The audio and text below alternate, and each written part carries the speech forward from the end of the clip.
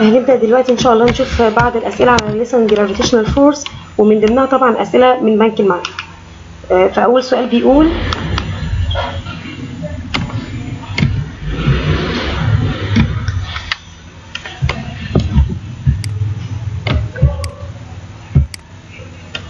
which factors are required to determine the orbital velocity of a satellite in geostationary orbit? Select the correct answers. طبعا أنا عندي الرول بتاعت الأوربيتال فيلوسيتي 3 أشكال. أول واحد الأوربيتال فيلوسيتي equal root gravitational constant mass of planet over the orbital radius. وتاني رول الأوربيتال فيلوسيتي equivalent root الجرافيتي times الار، وطبعا الجرافيتي هنا مش 9.8 لأن أنا عندي ساتلايت موجودة على هايت بعيد أوي عن الأيرث سيرفيس فمش بتأثر ب 9.8 ده على الأيرث سيرفيس بس. وطبعا بما ان الساتلايت بيتحرك circular motion فمن حقي اعمل عليه ابلاينج لكل الفورمولا بتاعه السيركلر موشن العاديه، يعني من حقي اقول ان الاوربيتال فيلوسيتي زيها زي التانجنشال لينير فيلوسيتي 2 باي ار اوفر البيريودك تايم. من الفاكتورز بقى اللي بتاثر على الاوربيتال فيلوسيتي انهي فاكتورز بالذات، بناخد اول فورمولا ونشوف منها الفاكتورز. تاني فورمولا الاثنين فاريبل، ما ينفعش ادرس فاكتورز بتاثر على حاجه الا لو كانت عندي ريليشن فيها كونستنت وفيها فاريبل. فانا طبعا افضل ريليشن عندي ممكن اختار منها او اعمل منها سيلكت على الفاريبلز او على الحاجات اللي ممكن تاثر على الاوربيتال فيلوسيتي هي اول فورمولا. فالجرافيتيشنال كونستنت، الماس بتاعت البلانيت اللي هي الماس بتاعت الارث، وكمان الراديوس بتاعت الارث، لان الراديوس بتاعت الارث دي داخله في الكونسيبت بتاعت الار سمول، لان الار سمول ده اسمه اوربيتال ديستانس او اوربيتال راديوس. كلمه اوربيتال راديوس يعني ايه؟ يعني الراديوس بتاع الارث بلانيت بلس الهايت بتاع الساتلايت، وكمان طبعا اليونيفرسال جرافيتيشنال كونستنت. وخلي بالي جدا الماس بتاعت الساتلايت ملهاش اي علاقه، لكن الالتيتيود بتاع الساتلايت داخل في كونسبت الار سمول فده طبعا معايا. تاني سؤال بيقول لي a body of mass 80 كيلوغرام at earth's surface acceleration due to gravity 9.8 meter per second. عايز بقى الويت اوف earth. الويت اون ايرث بمنتهى البساطه اي ويت في الدنيا ماس تايمز الجرافيتي. لو انا عايزه الويت اون ايرث يبقى الماس تايمز الجرافيتي بتاعت الارث اللي هي 9.8 يديني الريزلت على طول 784 نيوتن. تاني ريكوايرد عندي عايز الويت اون مون. الويت اون مون ايكويفالنت للويت اون ايرث ديفايدد 6. هاخد الفاليو بتاعت الويت اون ايرث اللي انا طلعتها واعملها ديفايدد 6 واطلع الريزلت طبعا، وما انساش الميجرنج يونت. الماس اون مون، الماس عندي ده كونستنت فاليو، دي اصلا ملهاش اي افكت بالبوزيشن، يعني الماس على الارث هي ايكويفالنت للماس على المون، يعني هيبقى الريزلت بتاعتي 80 كيلوغرام. السؤال اللي بعد كده بيقول لي the ratio between mass on earth and mass on moon for the same body is. ما دام الماس بتاعتي ما بتتغيرش، الماس on earth والماس on moon الاثنين ايكويفالنت، يبقى الريشيو بتاعتي 1. the acceleration due to earth's gravity is. طبعا الاكسلريشن due to gravity G equivalent G capital times الM over الR square. فبمنتهى البساطة ممكن أقول changeable direct according to the height from the earth's surface.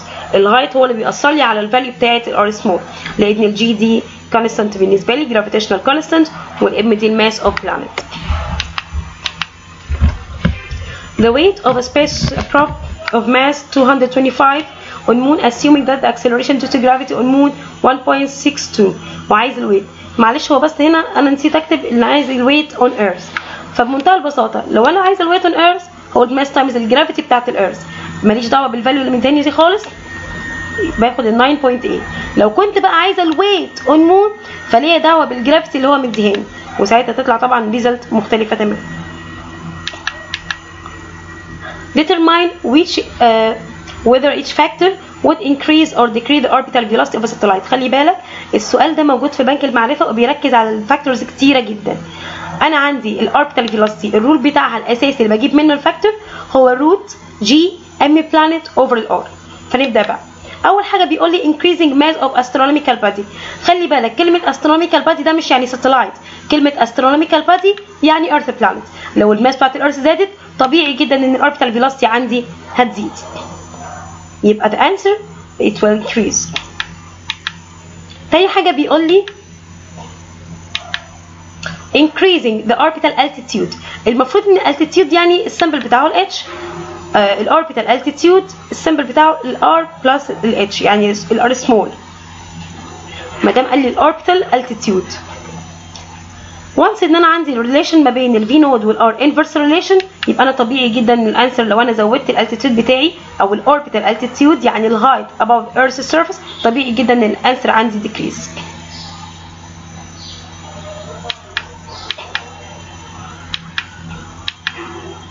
بعد كده بيقول لي placing the same satellite in orbit around the moon which has smaller radius. المون عندي الراديوس بتاعه طبعا اقل بكتير جدا من الارث، وفي نفس الوقت قال لي ان هو يحط الساتلايت at the same altitude. كلمه same altitude يعني على نفس الهايت as it was in orbit around. فخلي بالك بقى وانس ان انا بتكلم على مون وارث فلازم اخلي بالي ان المون الماس بتاعته اقل من الارث، بس هو قال لي كلمه same altitude يعني الار هنا مش هتلعب معايا خالص، انا كل اللي بلعب عليه على الام.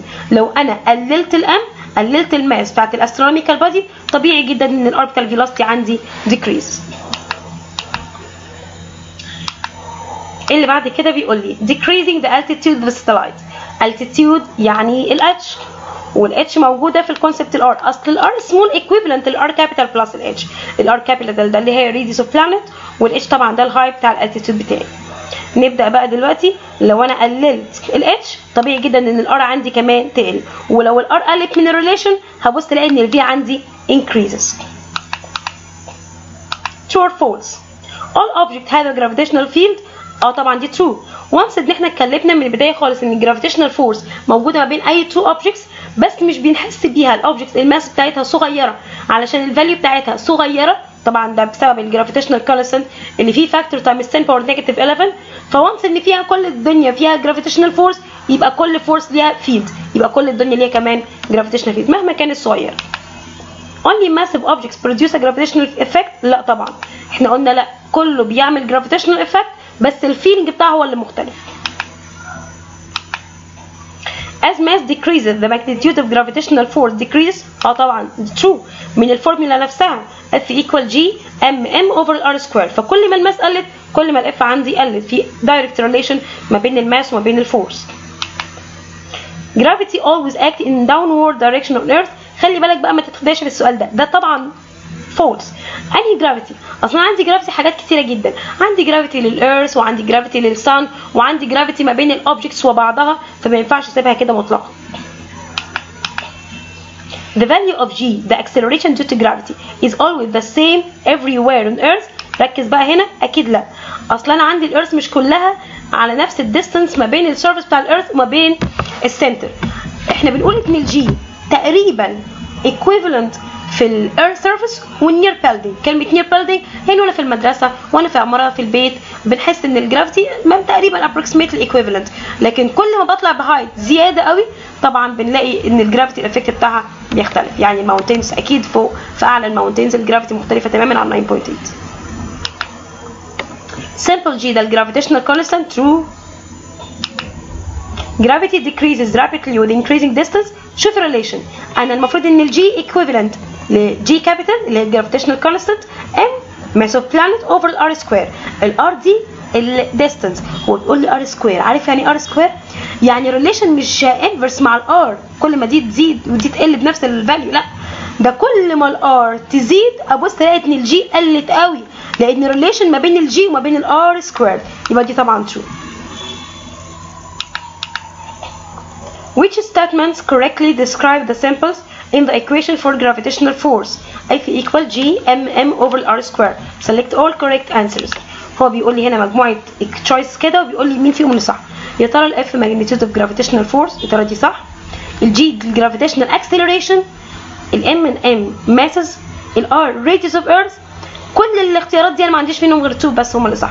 ال F هي فعلا الماجنتيود بتاعة الجرافيتيشنال فورس، وال M هي فعلا الماسس بتاعت الاوبجكتس. لكن خلي بالك الجي كابيتال ده الجرافيتيشنال كونستانت مش الجرافيتيشنال اكسلريشن.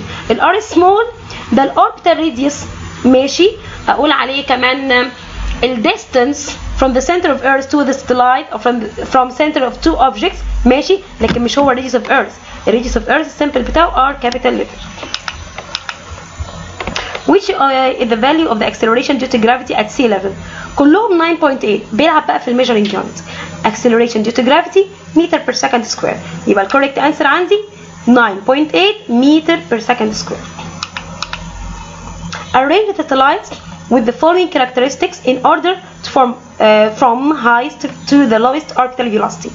هنا مجموعة مديني شوية purpose satellites مختلفة وعايزني أعمل لهم arrangement من الساتلايت اللي عنده orbital velocity عالية أخليه number 1 للساتلايت اللي عنده orbital velocity قليلة أخليها number 2 و 3 وهكذا. قبل أي حاجة لازم أكتب الفورمولا بتاعت الرول بتاعت الأوربيتال فيلوسيتي. الفورمولا بتقول لي إن الأوربيتال فيلوسيتي equivalent root جي ام اوفر الار. خلي بالك بقى هنا لعبة جامدة جدا. هنا مديني الماس بتاع الساتلايتس. الماس بتاع الساتلايت ما بيأثرش. الام اللي موجودة في الرول دي عندي الماس اوف ايرث بلانيت. يعني أنا كأني مش شايفة الجزء ده كله وهركز على الالتيتيود لأن الإفكت بتاع الالتيتيود هو اللي هيأثر لي في الإفكت بتاع الار سمول. فهعمل كده سبوت لايت على كل الأرقام 26.760 36,000 2,200 1,800 2,000 كيلومتر. ونبدأ بعد كده الريليشن ما بين الاوربيتال فيلوسيتي والراديوس او بلاش الراديوس بتاع الاوربيت خلينا نقول الالتيتيود ما هو مستخدم نفس اللفظ فمحدش يتلخبط. انفرس ريليشن المفروض ان الفي نوت انفرس مع روت الار فكل ما الار كانت قليله كل ما الفي نوت عندي كانت عاليه فهبص على اقل رقم للار ده نمبر 1 واللي اعلى منه شويه يبقى اوردر 2 واللي اعلى شويه 3 واللي اعلى شويه 4 واللي اعلى شويه كمان 5.